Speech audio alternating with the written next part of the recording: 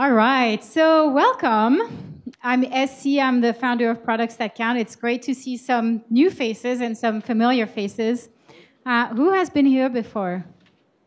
Yeah, it's about half the crowd. That's our usual ratio. We love people who come back. We have a name for them. We call them the members that count. And if you come like 3-4 times a year, I forget the exact number, sorry, 3 or 4, we actually make you an official member that counts, and we give you some perks. So you get a free invitation to our holiday party.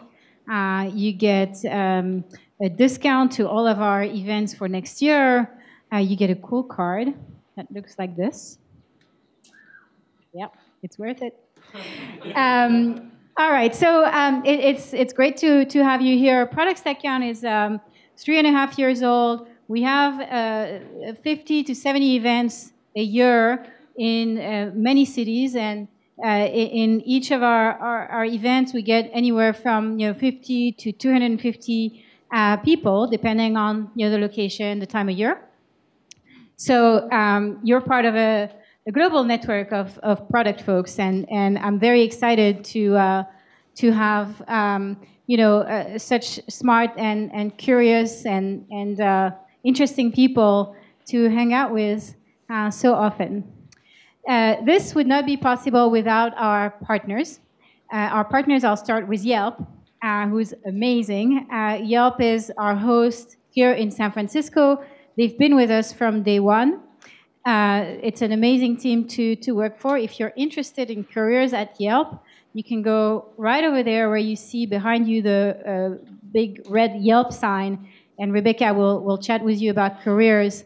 They're also hiring engineers, not just product folks, and they're a great team. We also have a partner that I'm really proud to also be an investor in, Amplitude. They provide an analytics platform that's really easy to use and that provides very actionable insights. They're also a killer team, and I really recommend, if you're looking for an analytics solution for your team, that you check them out. We also have mParticle as a partner. mParticle is a great solution if you're looking for a service that will aggregate your data and make sense of them. If you have a lot of different systems that don't really communicate well with one another, this is a very, very solid solution. And then finally, Pragmatic Marketing is also a long-term partner of Products That Count, and they offer some great trainings. You can go to their website, pragmaticmarketing.com. You'll see some of their upcoming training. So I'm very thankful for these partners because they make all of our programs possible.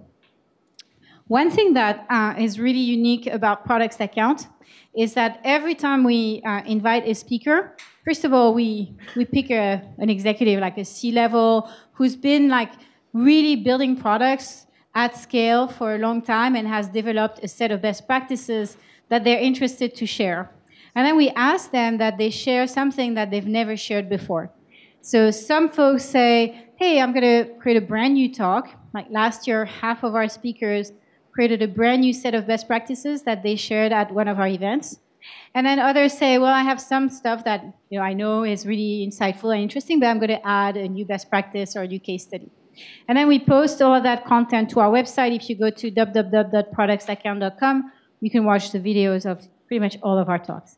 So tonight, I'm really, really excited to hear Alex. Alex and I have known each other for a couple of years. I think you've attended some of our executive events back when you were at Intuit, right, leading products. And now you're at Asana, which is not just a product that has a lot of scale, but it's a product that many of us are using and love. So I'm really excited to hear your talk, and welcome.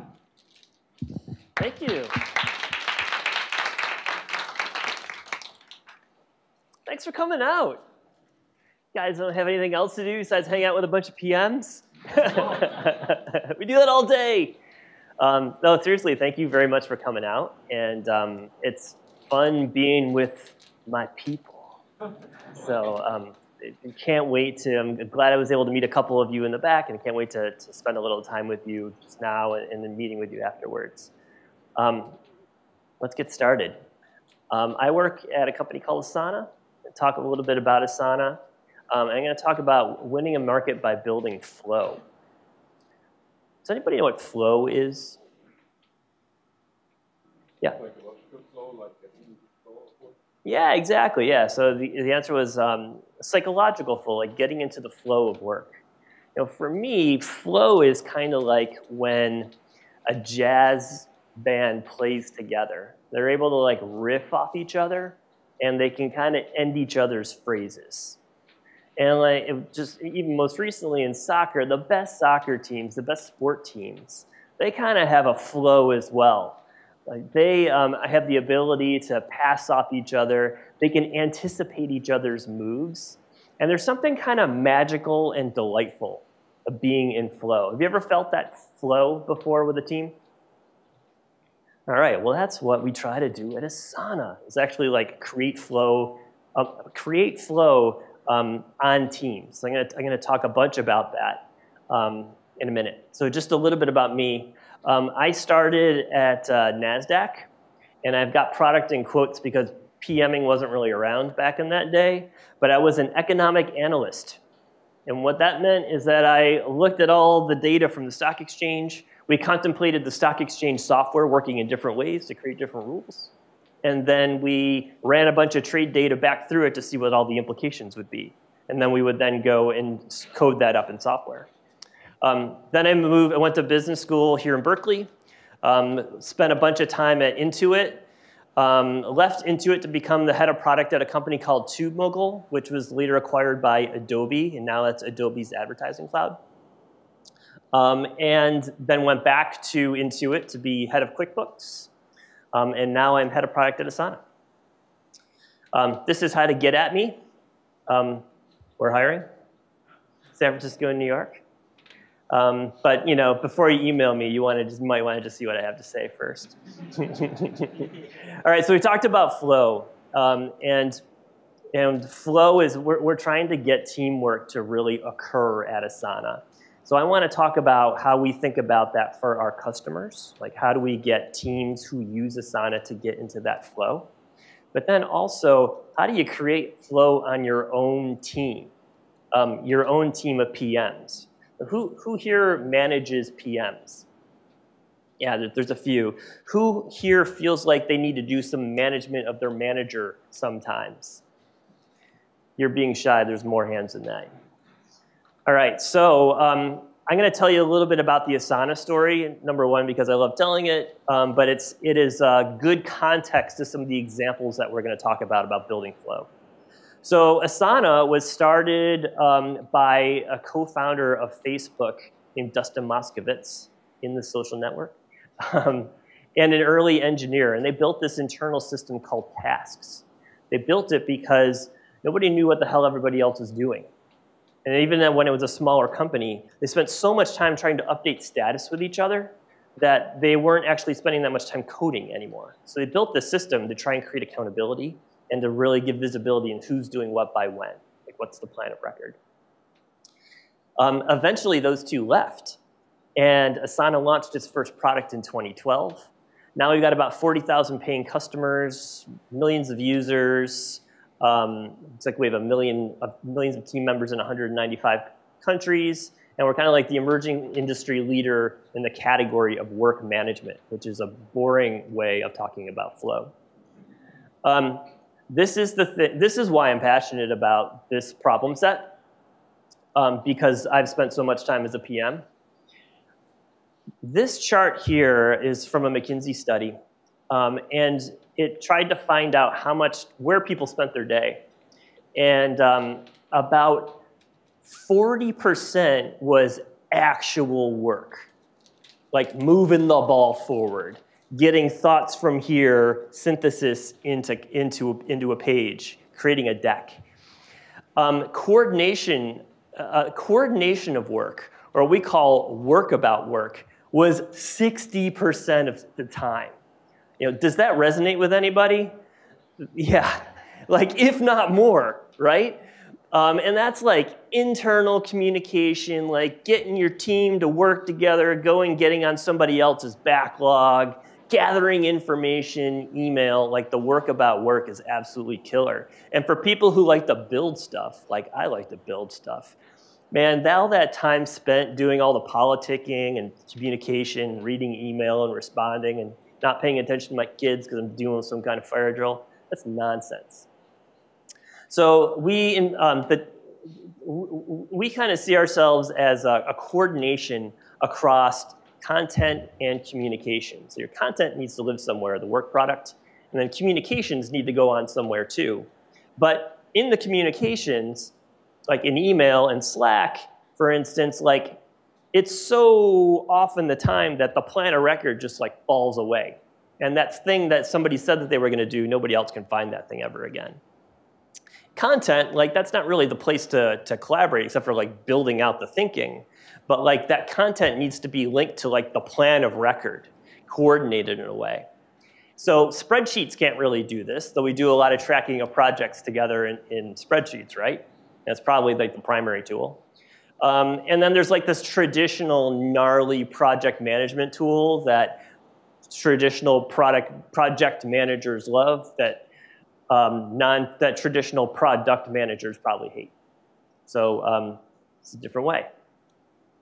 So we call it work management. And also teams rely on it for their projects, like mapping out, hitting your deadline and all your processes too, who's doing what by when, kind of creating the plan of record. I'm telling you this because, number one, I want you to use Asana. But more importantly, it's good context into some of the examples I'm going to use around building flow. All right, yeah, so what's the result of all this thing? We sent a survey to our customers who pay us, our premium customers, and we asked them how much more efficient does this actually make you over just like using email and Slack and all that kind of stuff. And they say, hey, 45% more efficient. We were hoping for 5. So I don't know if this is biased or not. I didn't like dig into it, but like somebody out there says that they're getting like 2 days back a week because of more efficiency, because of less nonsense and work about work, which makes me very excited. Here is a big insight that I learned at Intuit. Now this is like, this is getting into the part about building flow. Your teams have a way that they operate right now. And for them to adopt a new solution or a new way of doing things, like the bar's pretty high, right? So if you go and introduce a new tool, it's kind of like you've got skin in the game and you want that to succeed or you're gonna look dumb. So we spent a lot of time thinking about what's the right way to onboard teams to actually get into that flow in our product. Because I'll tell you, I use that product all day, every day. I don't use email anymore. It's amazing. And like you actually do feel like, oh, this stuff is getting done. Like I'm seeing the work on my team actually coming to life, which is beautiful. But getting teams to adopt is quite difficult because they have their own standard course. And it's a very, very high bar of creating something that is so different and great that customers can't imagine going back to the old way of doing things. So at Intuit, somebody ran this really interesting regression looking at lots of different first use experiences. And they looked at the Net Promoter Score variance among all these different first use experiences out there in the world. And they found that 75% of the variance is based on 3 things. Having a benefit that I care about front and center. Making it really, really easy. And for me, that just means like very short time to benefit consumption. And then third is having a positive emotion happen in the first like X minutes. Those are like the key. And for me, this is a playbook that I've used over and over again, first at Intuit and now at Asana, to get teams to adopt it, to adopt different things. So let's first talk about benefit I care about. We'll use it in the context of Asana. The old first use experience was like, hey, move work forward, sort of a generic marketing message on a web page. And then you went through a first setup experience and it sort of dropped you here. And like that little like bloody teardrop thing, that was like supposed to tell you what you should do first. But with a really horizontal product, it's hard to get teams to actually understand what the heck they should do next and why it's right for them. So getting to a benefit that they care about is a challenge for a horizontal product, and this is what we're doing. We now buy search terms that are based on lots of different use cases, particularly around marketing, because that's one of our sweet spots, and we're expanding to further. So you can type in, like, how the hell do I work with my agency on getting my creative scenario sorted out as a marketer, and Asana pops up. Then based on that, we get you to a Asana landing page that's been customized for that very specific use case. Then we drop you specifically into the template around how projects are set up that's based on that use case, and voila, like, you are there. And we're doing that, like, we're starting out with marketing, and we've seen a 10% increase in conversion just from, like, some early experimentation on Right For Me flow that is tailored to specific segments. Everybody with me? Great. So I mentioned getting to benefit early, a benefit that I care about. Now I'm going to talk about ease, which for me is really time to benefit.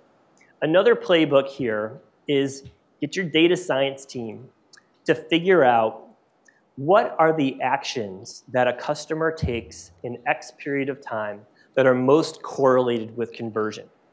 Like, both times, both at QuickBooks and at Asana, we've done that. We've done a logistical regression, and you get yourself an odds ratio for these actions that occur.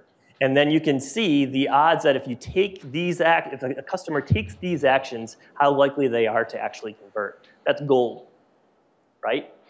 So we know that in Asana, this is Asana here, if you create a task, if you comment on a task, and if you assign a task to another person, that's gold.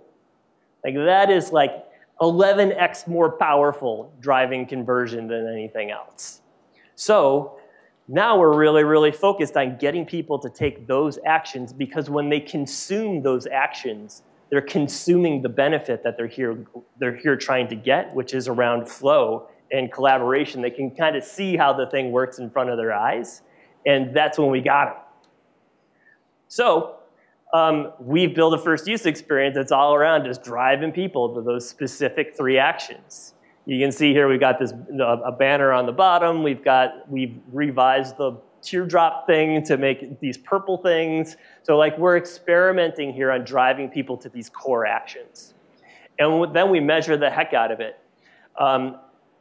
I am the adoption owner across our company, and this is how one of the ways that I am measured. This is the percentage of folks who do 3 specific core actions in their first 7 days. The core actions that we care about the most. And then we know that that is a leading indicator to one of our very most important adoption metrics, is the lagging indicator, right?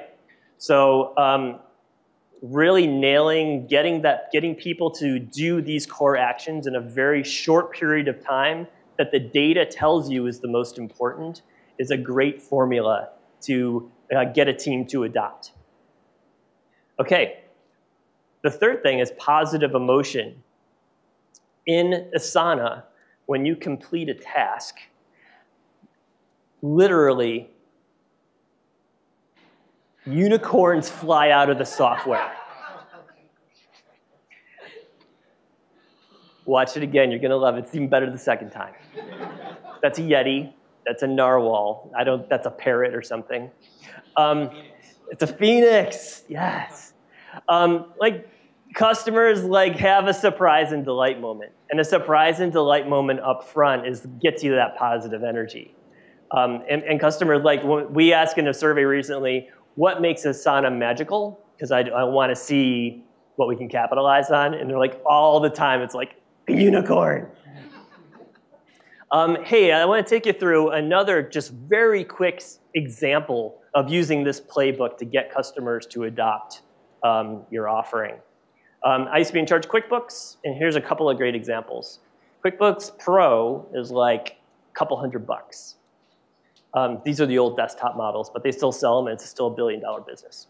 QuickBooks Premier is like $150 more. They are substantially similar products. There are a few additional lines of code in Premier than over Pro. But Premier markets itself by segment. It's Premier for retail, Premier for manufacturing, Premier for wholesale. That and like a couple of different names, a couple of different reports in the product. By just segmenting and showing a customer a benefit that we know that they care about and speaking their language, they're able to charge $150 for roughly the same software. And then the NPS was like 10 points higher. Another way that we did it at QuickBooks was we would go through a first use experience where we'd ask you about yourself and ask you about your business. And then we had an animation sequence where we built QuickBooks for you. And we figured out how many folks in photographic services were in your zip code or state and who were our customers, because we had a big scale as an industry leader.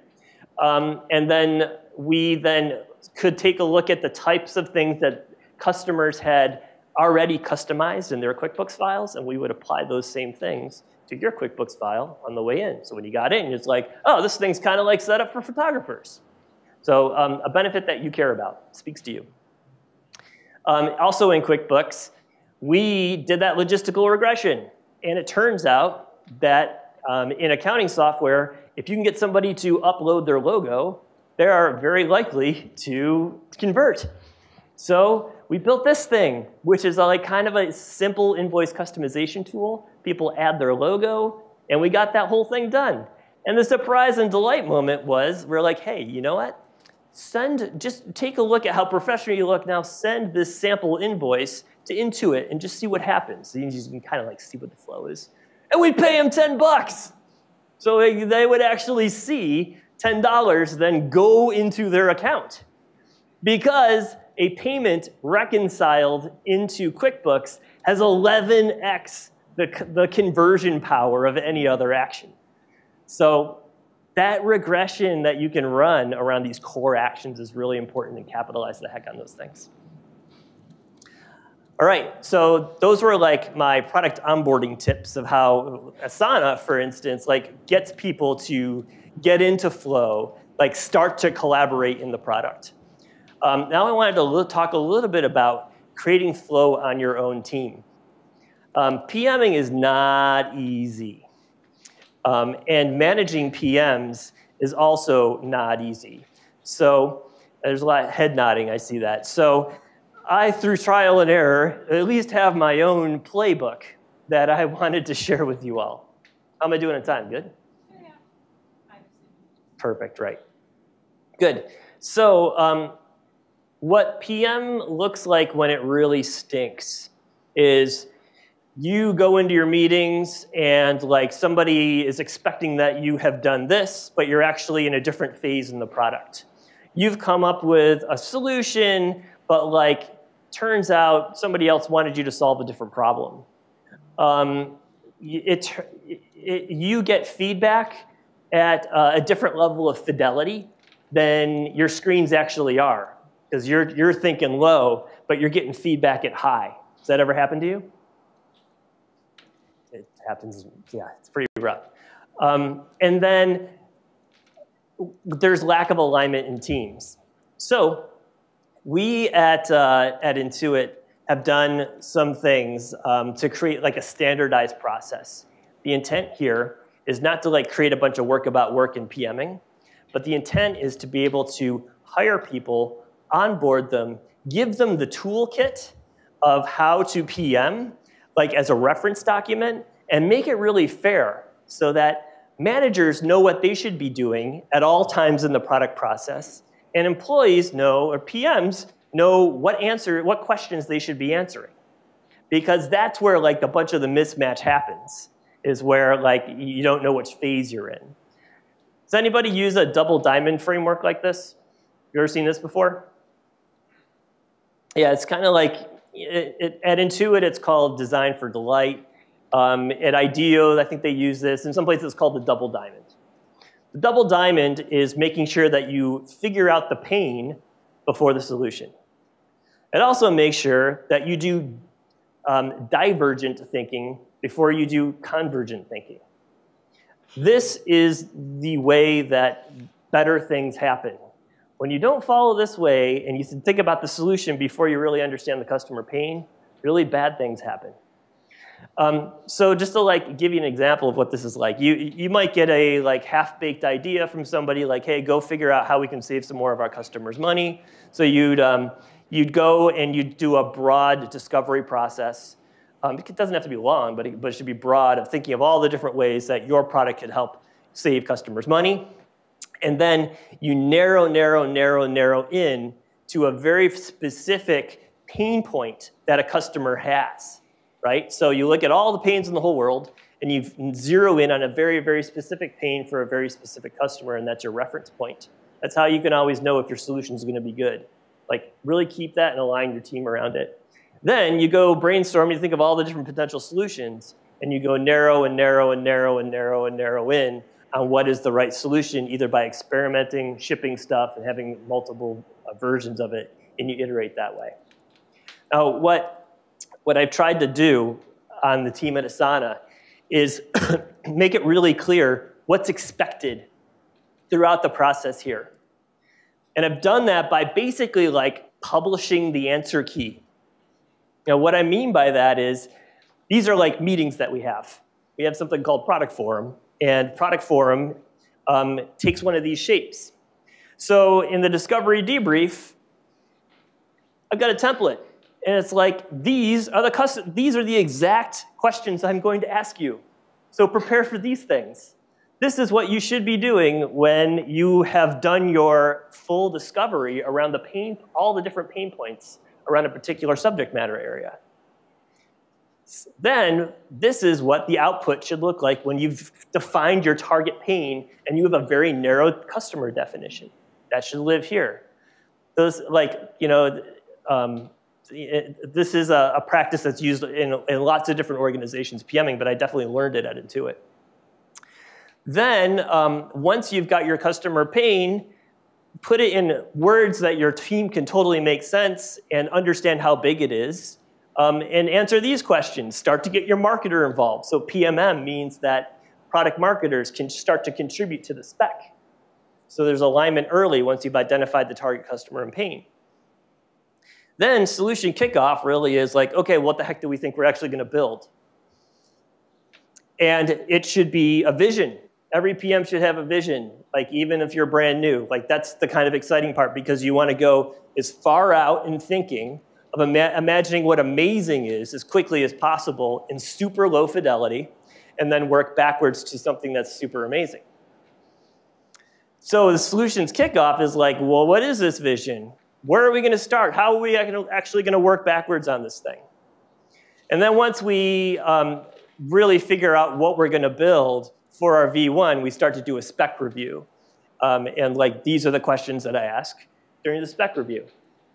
So I also have a full-on template filled out for a fake project. So I've defined what I expect and what good looks like, so that a PM who's kind of just starting out can see all this stuff and be like, oh, okay, well, this is what Alex kind of meant. This is how you approach this specific question. This is the fidelity that's required at the time. So because we all know what's expected at the different times in the process,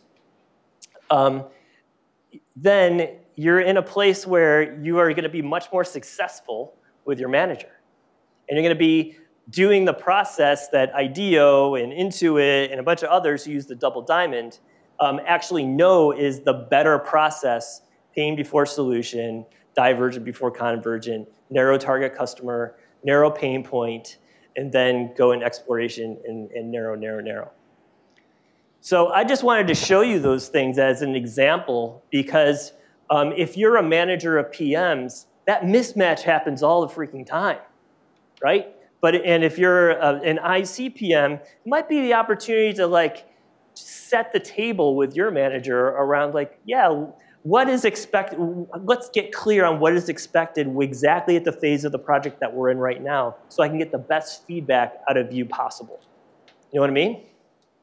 Train the trainer. Great. So we talked about creating flow for your customers. And really, the insight I wanted to bring to bear is that to get to somebody to adopt, you need to have a real clear benefit that they care about. You need to be able to make the time to value very, very short. And you need to have some kind of surprise and delight moment up front.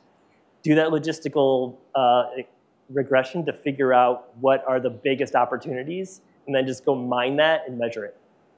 Creating the flow for your own team. Set up a place where everybody knows what phase they're in.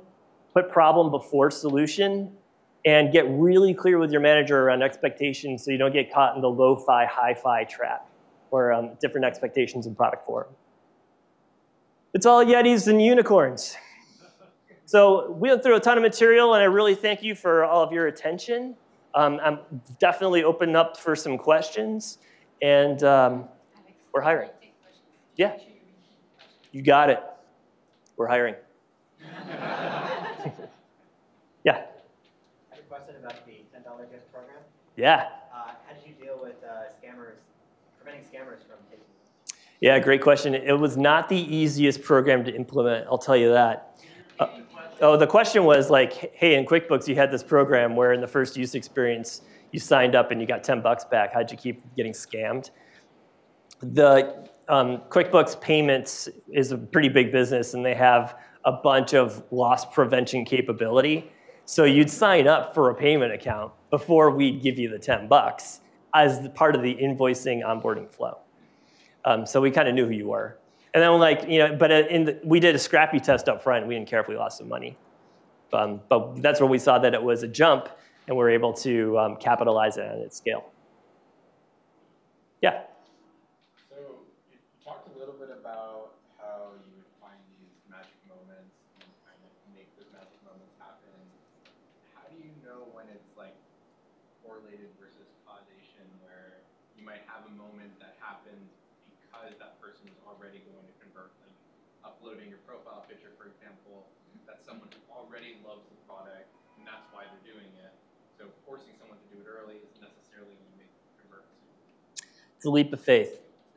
Yeah, the question is like, is it correlation or causation? You just told us to like go and find something that are correlated with conversion, but it might not be causal.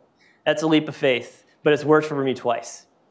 We've gotten over 10% gains both times that I've tried this playbook, and I do think it is in a broad horizontal product, like both like QuickBooks, where like any small business can use it, and Asana, like anybody can use it who's running a project. Getting them to be able to consume the most important benefits that resonate. That's really the teaching here. And that's the takeaway. And it's a leap of faith to see if it improves, but it's always improved when I've tried it. Logistic regression is that way. Yeah, right. The logistical regression also just gives you the odds, and it's pretty darn close from what I've seen. Yeah. At Asana for the double diamond procedure. Yep. How do you guys tie that into your quarterly goals? And who typically does the start of the ideation? Which team? Yeah, great question. Yeah, the question is like, so in Double Diamond, how does it fit into like KRs and goals, which we do that. And also who figures out what ideas are going to get resourced. So at Asana is a pretty special place. And the company actually shuts down twice a year and does something called Roadmap Week. That's where the company comes together and figures out what are the biggest opportunities. We have Roadmap Week the first week of August, and teams are all preparing for it now. What are the biggest opportunities for us collectively? And then what spills out of Roadmap Week actually is the next set of things that teams are going to go and do the discovery and building process on top of. That's pretty awesome, because anybody who's got a great idea can match up with any other idea, and we decide collectively how we're going to make this awesome. The second question was, Yeah, who takes charge of the initial ideation process? The PMs, the designers, UX team. Oh yeah, okay. So particularly in the discovery phase, the best way to do it is just to have your intact team. Not the whole team often isn't totally assigned all the way up in the process, but you definitely need research, design, and like a tech lead or an engineering lead. And then maybe it's okay, not ideal, but okay if the engineers join later. But the best products come when everybody discovers everything along the way and has that big aha, the sleuthing, and the big discoveries that make PMing so much fun. When your whole team does that together, your team will be more cohesive and actually be more in the flow. Back here. How do you get teams back on track to identify that they are in the wrong phase of development? So they made a mistake, right? They diverged like right? And they've gone too far. How do you recommend getting them back on course? Yeah, well, I mean, there's some training. Yeah, the question is like, what do you do if a team is off track? Like they're doing something that's out of order. Well, there's some training to it. Like I couldn't just roll this out and have folks accept it right away. There actually is. We've rolled it out. We've done trainings in PM land at Asana, and teams do go off track all the time. And there's a place for that. So there's a place that's like low risk to get teams on board. So like a group product manager type or what we call a pillar lead at Asana, they work with teams directly to make sure that they're getting great answers to those questions in that right order. And then when everybody feels like they've got the right rigor in place, it comes to product forum, which is like those specific areas on the double diamond that I called out. Actually, I'm going to give away an interview question. A great interview question for a manager of PMs is like, how can you sniff out when things are going off track? And that really is part of the art form of being a manager of PMs, is just really knowing when things are screwed up so you can nudge it on track without things racing off the track. What else you got? Back here. Just a quick question, Alex. Are you going to be sharing or have a way that we can actually get this presentation? So all the presentations are recorded on video, Okay. and they'll be posted on the website within a few days. Wonderful. Thank you. Yeah, if you want, I was actually thinking about maybe doing a blog post. Would that be interesting to like get the product methodology on there? Okay, cool, great. You know, I work with this amazing person, Jackie Bavaro. Have you heard of her? She wrote the book Cracking the PM Interview. So she's a prolific blogger. I'm like an understudy compared to her. But she and I are going to work on something like this anyway. Yeah. You're trying to find the pain point in attention to fix your product. How do you see the role of data science versus Yeah, the question is, when you're looking for issues in product, do you rely on, how do you see the role of data science versus the role of user research? Well, data science, we run A/B tests all the time, not necessarily because like we're not Google, so we don't have all this flow. You know, we sell to, you saw how many customers, so many paying customers we have. We have like millions of users, but it's not at the size. So it does take us a while to run tests. But we run tests that cover a lot of different metrics. So when we ship something, we know that it screws up collaboration. Because remember, like we're really careful about measuring to make sure that all that collaboration is occurring. If we see that fewer tasks are being completed, then data science will instruct us to help us think through rolling it back. But the thing that's the magic is at Asana, we dog food all day, every day, which means that the kitchen staff is using Asana. And we have really good kitchen staff. But the kitchen staff is using Asana. And everybody's passionate about making that thing better. And everybody knows when you've made a really tough trade-off because they're not afraid to share with you the other side of that trade-off. Go ahead. Carrying on with that question, I think you showed a graph earlier on of the accomplishments of the three tasks at the beginning of the process and seeing how much that's been improved over time. Yep. How did you pick the mark of 9% or 10% that you were shooting for, that threshold? And then how often, or not how long do you keep that graph around? How often are you looking at it versus just moving on to a new experiment or Yeah, we use a KR process at Asana, where after roadmap week, when the company sets its strategy and everybody has an opportunity to have a say, then teams go and set their roadmap and KRs. KRs are the key results and the goals, and they're tracked in Asana, of course. And that's just for the period of time that was the KR of that graph that I showed. It was like from a little while ago. Yeah. What actions are you taking at Asana to develop your product managers? What actions am I taking to develop the product managers? I live for coaching product managers. It's like what makes me super happy. It's like my calling in this life, besides being a dad, maybe. And maybe someday I'll get to golf, but not yet. What are the best way to coach product managers is through the work. Like there's no magic to it, but like working with teams as they go through the process and asking those questions, that's developing the rigor and the toolkit so that they can go apply it the next time. That's the best way to develop a team. So that this is just a problem-solving methodology. And the problem-solving methodology is kind of a nice combination of product management, design, there's even some management consulting that's come together into how that approach has been created. And then just having teams do it over and over and over again. That's when people get good. In fact, when I'm really excited about a fresh product manager, talented, and they're really promising, I just try to throw lots of different problems at them, like lots of different gnarly spaces, and have them get through the toolkit as fast as possible with as many revs as possible, because that's how you get seasoned. And then when you're less likely to get thrown off course. You've got more notches on your belt. You're able to deal with adversity more. You're able to have a deeper keel when stuff doesn't go your way. So like rapid seasoning for the best PMs is what I try to do. And that's why with like that product process, actually, it's kind of a lot of slides, kind of a lot of questions. It actually might be a little overkill.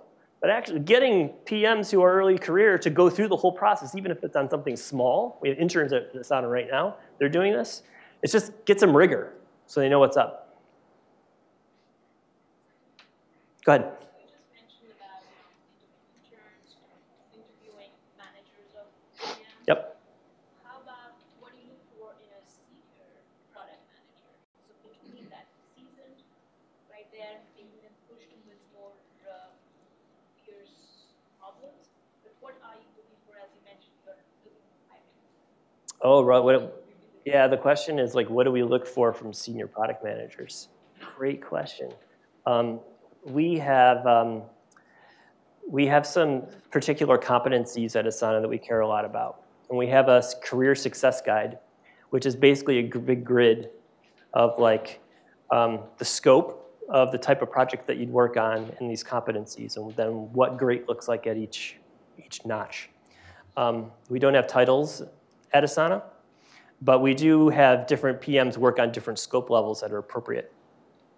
So at a traditional senior product manager, the competencies are, let's see if I can remember them. Empathy, which means you can do the upfront part of the double diamond in a snap. Velocity accelerant, meaning that the team moves faster because of you. Strategic innovator, meaning that your fingerprints are all over the product and that this thing wouldn't have gotten out the door or invented if it weren't for you. Team builder, meaning that PMs around you and your immediate Scrum team is better because of you, and you are lifting up your cross-functional folks. Gosh, I feel like there's one more. Oh, execution. It is executional ownership, which just means that you have an owner mentality. You think end to end. You don't let stuff slip through the cracks. That's just great PMs sweat the details.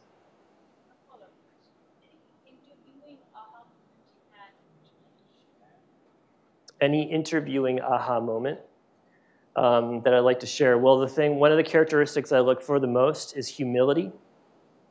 Humility is the most important thing as a PM because PMs are sleuths, right? We're on like a mission to find out how to solve problems. And if you go in there with an ego, you're gonna miss all these great things. But if you go in there with humility into the face of the problem, you're gonna learn all kinds of stuff. You're not gonna be biased by your previous position or some deck you just wrote or some presentation you just made. You're gonna be open to new data and it's gonna change your mind. You're gonna be looking for diverse ideas. You still might be assertive and aggressive, but you're humble in learning because when you're learning about the customer problem, you can really uncover these great discoveries with your team. Your team is gonna be in the flow and you're gonna be delivering amazing things. More questions. Yeah. This is more of a metric question. Let's say that your current quarterly goals are to increase X metric. And you are shipping a feature that will actually, when the results come back, you are decreasing that metric. But you believe after some like video testing or qualitative feedback that it will increase the experience and potentially decrease churn, aka increase long-term revenue over time. But that's much harder to measure. And so have you ever run into an issue where you have to sort of justify between a short-term loss or long-term gain? And if so, how do you present that to upper management?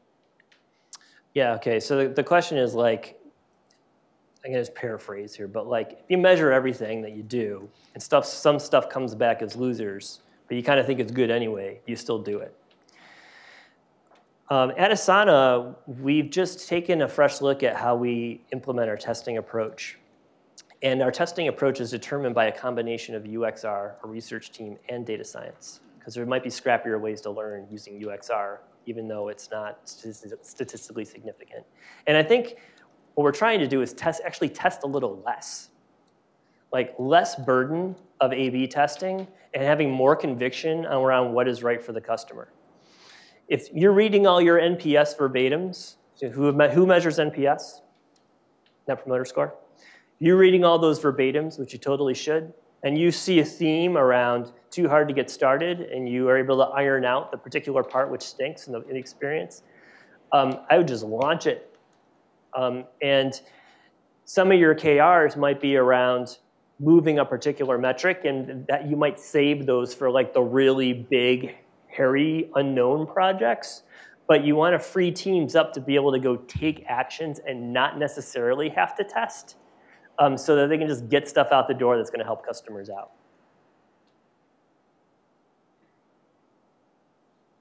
Last question. All right, got an easy one. Thank you so much for sharing the piece on team flow. That was really valuable and helpful. Would you go back to the slide with your questions for the design review? Yeah. So by the way, my role is head of PM design and UXR, which is a pretty fun role. The design review. Yeah, perfect. Awesome, thanks. Sure. All right. That's it. Thank you very much. Thank you, Alex. That was really awesome. Oh, thanks.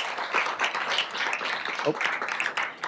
All right. So really, really interesting. So what we're going to do now is one of the sort of popular moment in our evening is I'm going to ask everybody who has something they'd like to share to come over here.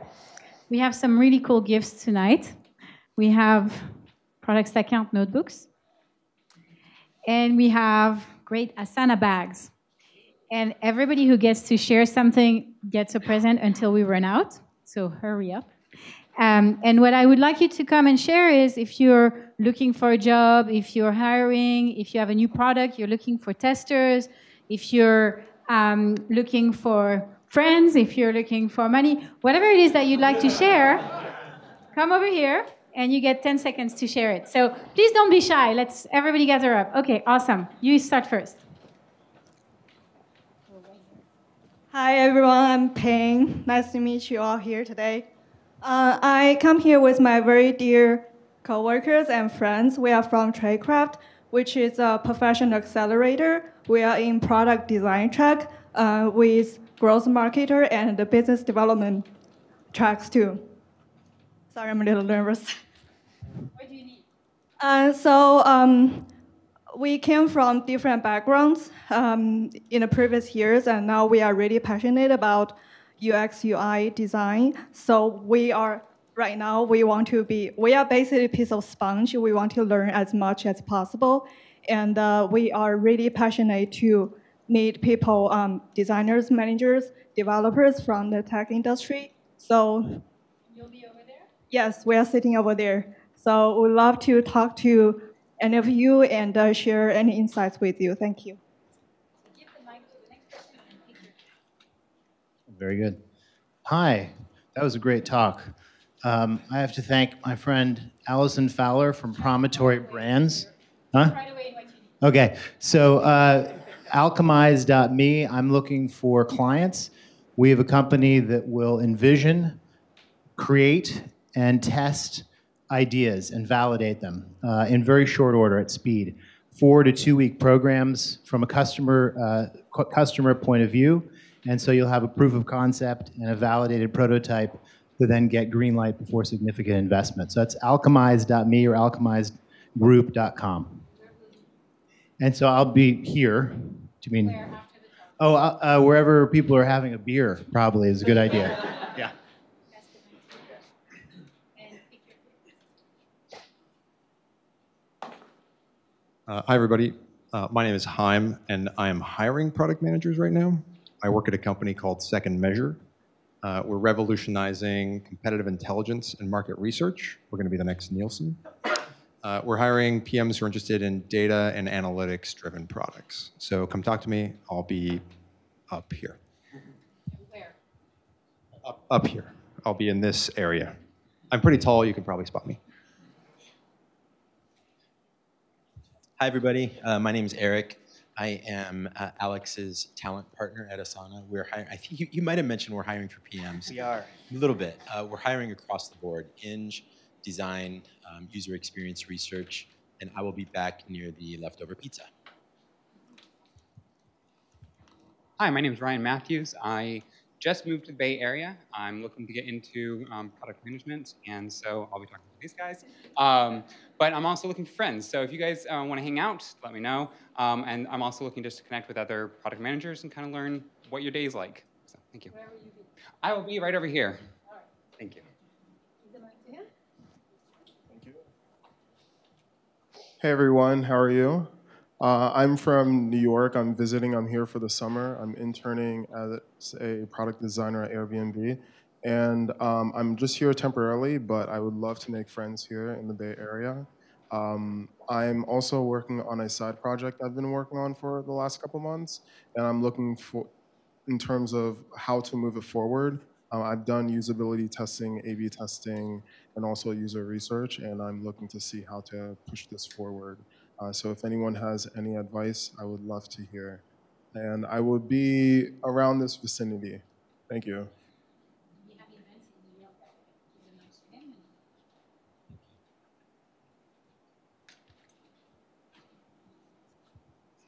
him. Hey, my name is Spencer.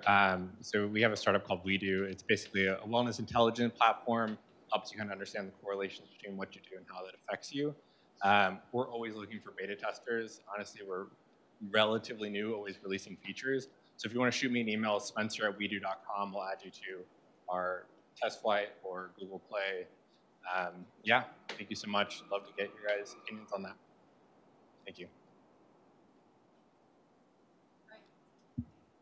Good evening. Great presentation, by the way. I'm Mike Zivin. I'm one of the product leads for Yelp, and we're happy to have everyone here tonight. We have a wide variety of PM roles open, and so if you'd love to learn more about what it's like working at one of the world's great consumer products, please come talk to me. I'll be right back there.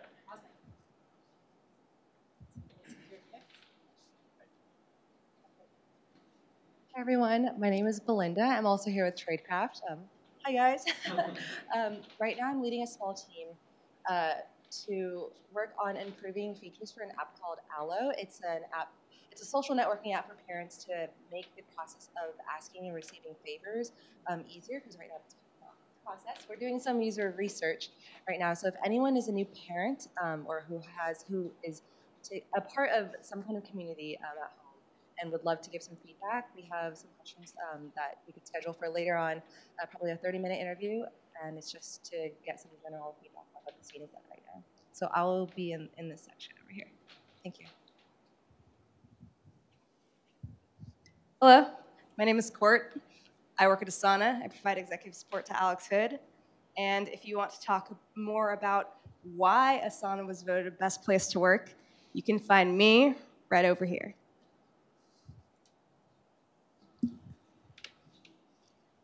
Hi, my name is Mayank. We're working on a startup called Rent Space. We're pretty much Airbnb for event spaces. And if you sign up with the referral code Asana, you'll get $10 off right away. Thanks. Awesome. Any more shout outs? All righty. That was really cool. Okay, so next month, we are having our monthly series here at the end of August. And our speaker is the Chief Product Officer of Coinbase. So I'm pretty sure a lot of those tickets are going to sell out very quickly. And if you want to participate, I encourage you to grab your ticket. I hope to see you very soon. In your inbox right now, you should have an email from us with a survey, because we do measure the Net Promoter Score of our events. We productize everything we do at Products That Count. And so I would love if you could take 1 minute to fill it out. It really helps us make those events better. It also helps Alex. The average Net Promoter Score I had shared with him is 50, and so he was like, I want to beat that score. So please help him out.